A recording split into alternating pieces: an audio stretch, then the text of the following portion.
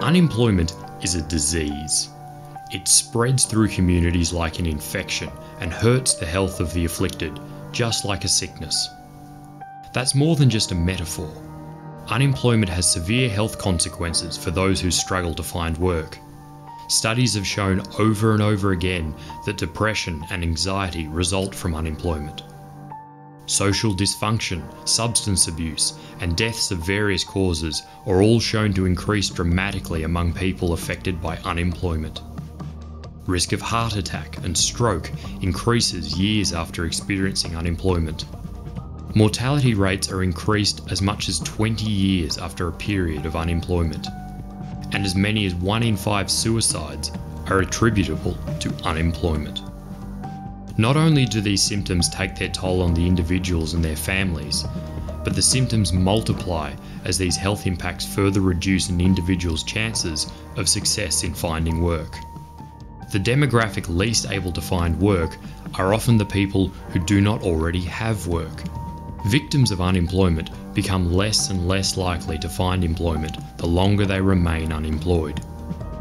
This affects young people as well as older people who have been ejected from the workforce. It's a catch-22. They need to find employment to make themselves more employable, but they're not employable enough to find employment. Even with work experience, the data shows that people will struggle to find work for no reason beyond their race, gender, disability, or even if they're a single parent. Studies have shown that the negative health consequences of unemployment are not always solved by replacing the income of the unemployed. Research indicates that more than 3/4 of the health impacts of unemployment continue, even when individuals are provided with subsistence income. The critical factor in reducing the impact of unemployment is not replacement of income, but maintenance of support networks, social engagements, and finding personal meaning and purpose are also crucial. Even employment protections can help to benefit the unemployed. When unions are available to support unemployed workers from their industry, and governments install policies to minimise the effects of unemployment, the health effects that result from unemployment can be reduced. The detrimental effects of unemployment are suffered only partially as a result of a loss of income. But the even greater effect is the loss of meaning, community, and the mutual support networks established through work. It doesn't just affect the unemployed individuals either. The more unemployed people there are, the more likely the numbers of unemployed people are to grow. Unemployment causes unemployment. During economic crises, unemployment doesn't hit all at once.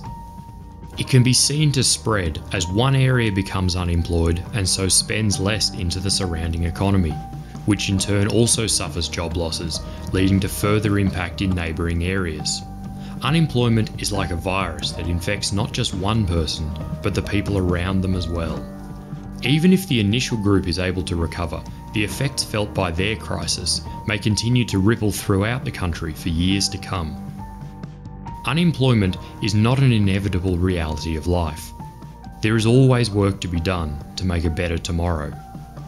Leaving people wasted for political anxiety only serves to keep us teetering on the edge of further damage, as unemployment spreads from one area to the next, destroying economies, health, dignity, and lives on its way. We can have full employment for the good of everyone who wants employment. With their labour, we can work together for a better world.